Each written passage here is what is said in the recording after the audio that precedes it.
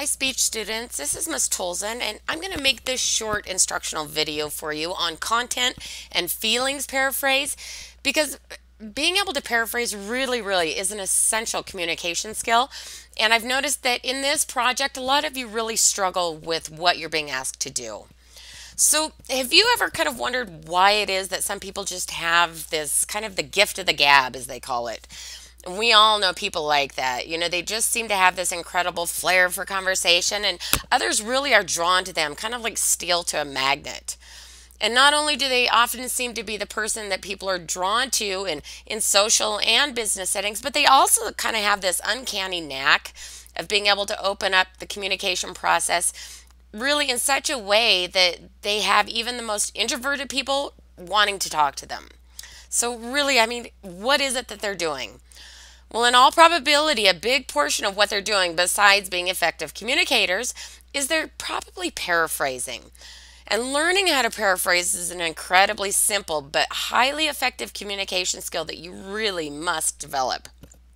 Simply put, paraphrasing is a question that's designed to clarify the listener's understanding. It's a question that helps the listener, or in other words, the receiver of the information, to be very clear on what the giver of the information is not only saying, but thinking or feeling. So in other words, paraphrasing it's an opportunity in the conversation for you as the listener or the receiver of the information to check your perception on what's been said to make sure there are no misunderstandings and that you have the facts, feelings, and or opinions that have been communicated very clear. By paraphrasing what has been said, you're simply checking back with the person you're talking to so that you can evaluate your understanding of what they have said and therefore make sure that both of you are kind of on the same page. Paraphrasing also allows you the opportunity to encourage further dialogue with your conversation partner. By checking your perception of the facts, feelings, and or opinions that have been expressed, you provide the giver of the information the opportunity to clarify and expand on what they've been telling you. So if you feel like kind of maybe your conversation has come to a dead end, try paraphrasing what's been said and see what happens. You just might be pleasantly surprised. Okay, so let's take a quick look at what we're going to do in this project. You're given a scenario or a statement, say from a friend. Then you're asked to write a question, write a content paraphrase, a feelings paraphrase, and a combination paraphrase. So we're going to quickly look at what you're to do in each, and then I'm going to go over and give you an example so you can kind of get the hang of it. Maybe. There we go. Okay, so first you're going to ask a question from the listener, and that's going to be you. So you, the listener, is going to ask a question that clarifies a statement or fact that you heard from the sender. And then you're going to provide a content paraphrase.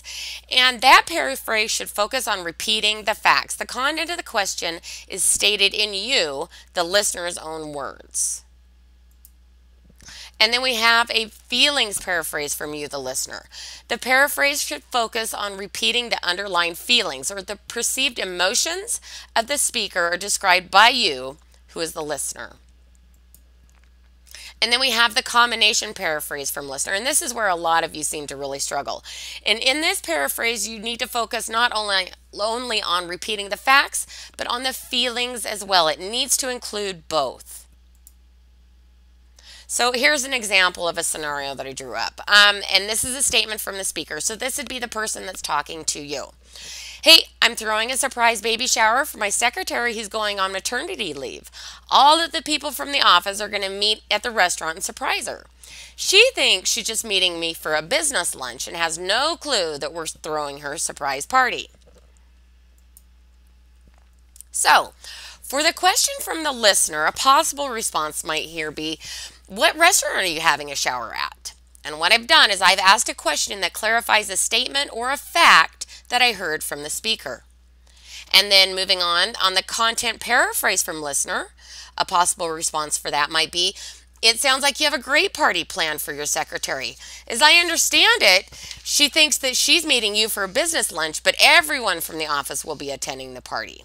So here my paraphrase is focusing on repeating the facts. And then for the feelings paraphrase from listener, a good response might be, it sounds like you're super excited about hosting this baby shower for your secretary. And what I've done here in my paraphrase response is I've focused on kind of the underlying feelings. And then last but not least, the combination paraphrase from listener, I could say something like, you sound so excited about this shower. What I heard you say is that your secretary thinks she's meeting just you for a business lunch, when in reality, everyone from the office is meeting at the restaurant to surprise her before she goes on maternity leave. My response here has focused on both the facts as well as on the feelings. So now it's your turn to try it out. I want you to please do the same thing with the scenario that you're given in this project as I've shown you just here. And remember, always use quotation marks around your responses and write them out just as if you were speaking to that person.